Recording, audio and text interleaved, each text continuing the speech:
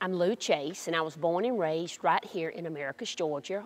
Went to high school here, and then as a freshman, started here at Georgia Southwestern in 1982.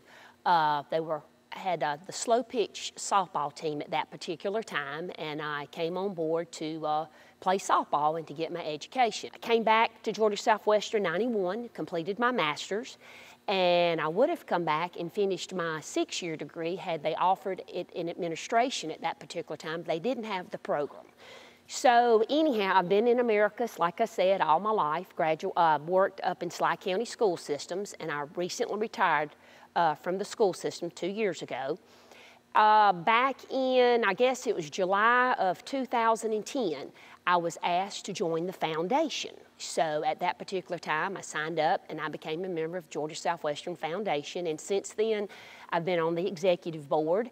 And now, starting in July, I will be vice president of the foundation. So that's I've been in the community all my life. So that's my connection here at Georgia Southwestern. Basically, through the foundation efforts, it was brought to us as a fundraising. I was asked to sit on the steering committee of it.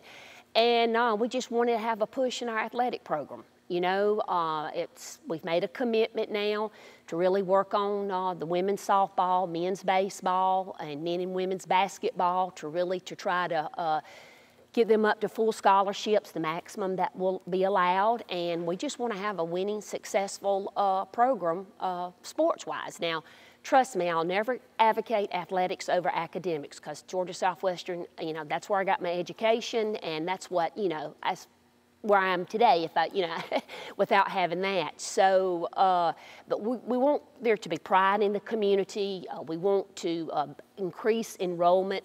We need to increase our scholarships. We're working on the capital project of the indoor batting facilities, and the weather and inclement weather for the soccer teams, you know, to go. So anyway, I mean, look where we're sitting here today, this beautiful, you know, Student Success Center that provides lots of opportunities for our basketball team, as well as host convocations, graduations. The community is open up for community events.